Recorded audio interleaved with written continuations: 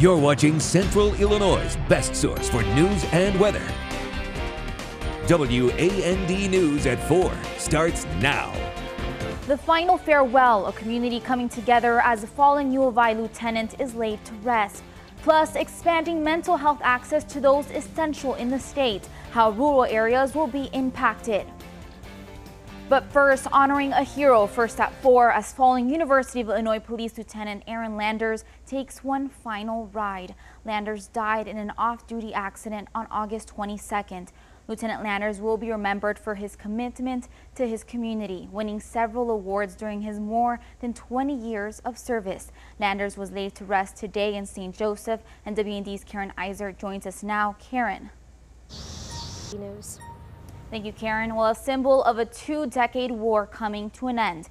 This is a photo of Major General Chris Donahue of the Army's 82nd Airborne Division, and now known as the last soldier to leave Afghanistan, marking the end of America's longest war and the massive efforts to evacuate tens of thousands as they fled Taliban rule. The war ending much like it began, on a note of grim resignation. Some 200 Americans remain behind, and today Taliban fighters are celebrating their victory. The president now defending his decision to the efforts of bringing the troops home. Alice Barr has the latest.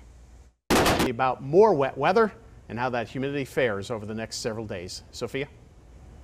Rescue and cleanup efforts continue today following the aftermath of now tropical depression Ida. At least 4 people have died following one of the strongest hurricanes to ever make landfall in the region. Thousands remain without power across Louisiana and Mississippi, which officials say could take up to a month to restore in some areas. There are multiple ways that you can help those impacted by Hurricane Ida. Both the American Red Cross and Salvation Army are now accepting donations to help provide food, shelter, and other supplies. You can donate by visiting each organization's website.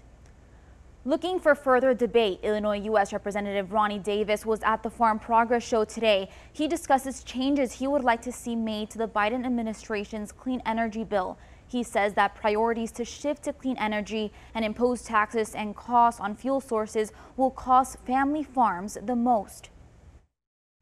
Davis says the tax provisions that will be taken away if this bill is passed will take away opportunities for small family farmers to pass their industry through generations. A plea to the public after the break, what health officials say needs to be done to protect the most vulnerable against COVID-19. And later, up close and personal at the Farm Progress Show, what you can expect when visiting. The U.S. has exceeded 39 million cases of COVID-19 since the start of the pandemic, and 1 million of those cases were reported just in the last 7 days.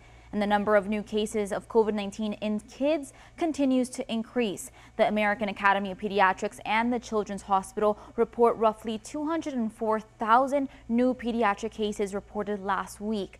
The experts say this marks the second week with child cases at the level of the winter surge. Leaders of children's hospitals across the country have issued a plea to protect kids from COVID-19. In a national campaign, the group is calling for everyone who is eligible to get vaccinated. They ask everyone to mask up, particularly in large groups or during school, and to keep up social distancing and hand washing.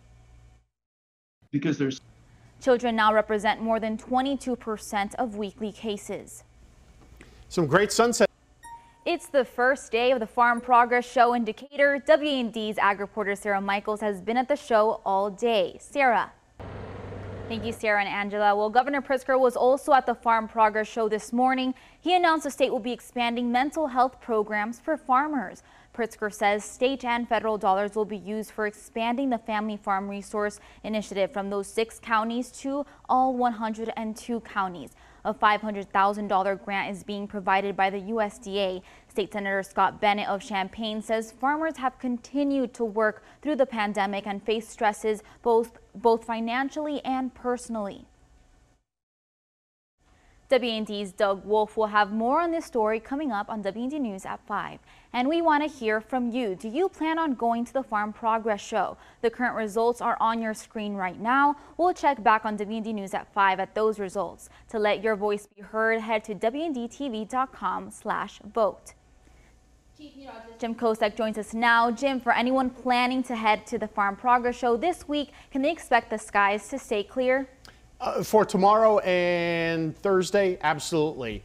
Chatham police officers were thanked this week for their life-saving efforts. On August 15, Officer Scott Williams and investigator Travis Shaw responded to a report of a 17-year-old drowning in a backyard pool. They found 16-year-old Eleanor holding her cousin Jack to keep him afloat. The department recognized Eleanor for diving into the pool to save Jack and calling 911.